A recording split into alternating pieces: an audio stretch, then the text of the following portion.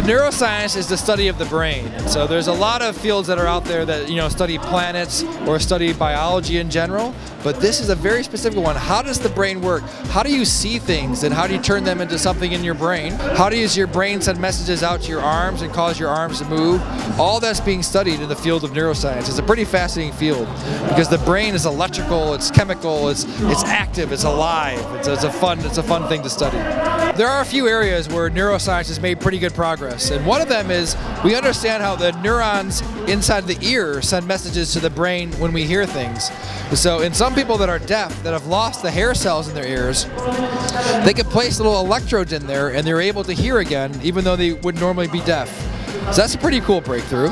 Another one is in deep brain stimulation. So if you have Parkinson's disease and you have these abilities of these tremors and you can't stop having these tremors, scientists through neuroscience have found out how to place an electrode inside the brain, use a little bit of electrical current, just like it would be on your iPhone, and to stop that brain from acting up and make all the tremors go away. So this is two pretty major things that have happened within my lifetime, just by studying the brain and understanding how the electrical components of the brain work.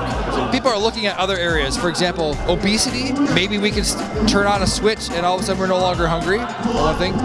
Gambling addiction, things that you would think are more, that you would never be able to put down on a piece of paper that you'd be able to solve this.